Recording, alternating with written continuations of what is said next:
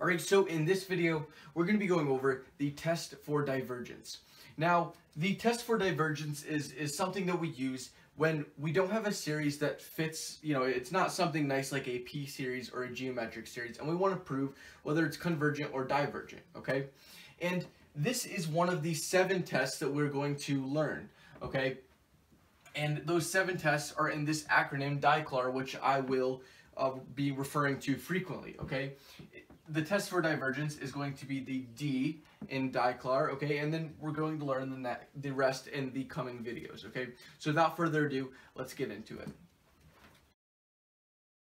Alright, so the test for divergence states that if the limit as n approaches infinity of a sub n does not equal 0, or if it doesn't exist, then the series, the sum from n equals 1 to infinity of a sub n is divergent.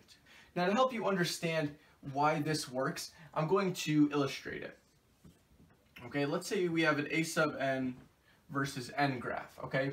And we have something that looks like this. Well, we know here that the limit as n approaches infinity of a sub n will definitely equal 0, right? It's approaching 0 as n goes to infinity. Okay, so this has a chance of being convergent. What if it was something like a sub n equals 1 over n squared? Okay, that we know that that's convergent. However, if we had something like this, where the limit as n approaches infinity of a sub n does not equal 0, well, then we obviously know that this is going to be divergent, okay? That's why the test for divergence works. And you could say, well, what if there's an asymptote right here, okay? Well, that doesn't matter, because then, yeah, maybe the sequence converges, but the series, remember, we're adding up all these terms. And say that this was something like, I don't know, let's say 4, okay?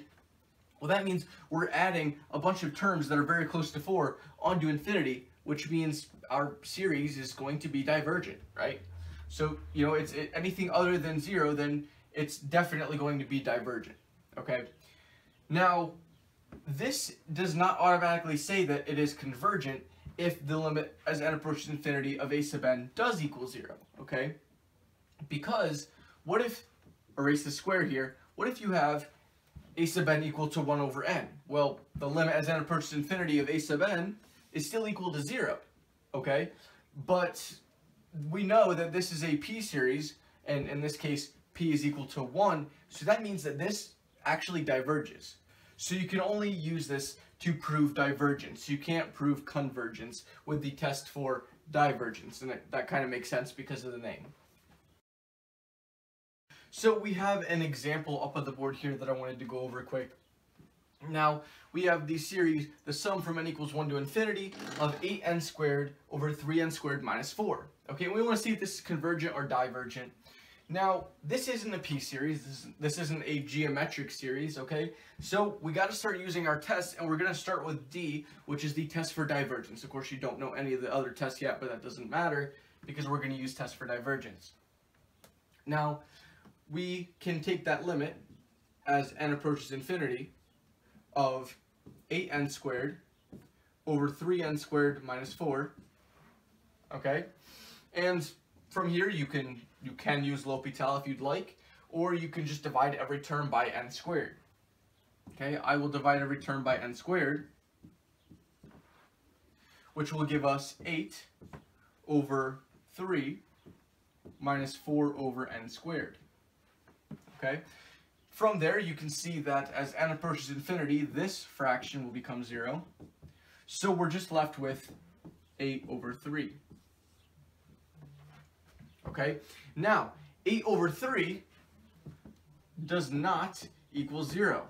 Okay? So that means that this is divergent. And we can say that this is divergent by the test for divergence. Okay, now I know it seemed like we went over a lot, but really all this is just taking a limit as n approaches infinity of your a sub n, okay? If it's not equal to 0, okay, great, it's divergent. If it's equal to 0, well then you gotta go to your next test, okay? And, well, for us, that would be checking for the next test that we'll go over, which is going to be the integral test. Alright, so that's going to do it for this video. So if this video helped you, make sure to leave a like and subscribe by clicking my icon in the top left. You can also view the playlist for sequences and series and the next video in the series. Lastly, if these videos are really helping you and you would like to consider supporting me, I have my Patreon linked in the description down below, along with some other pretty cool links that you should definitely check out. See you soon.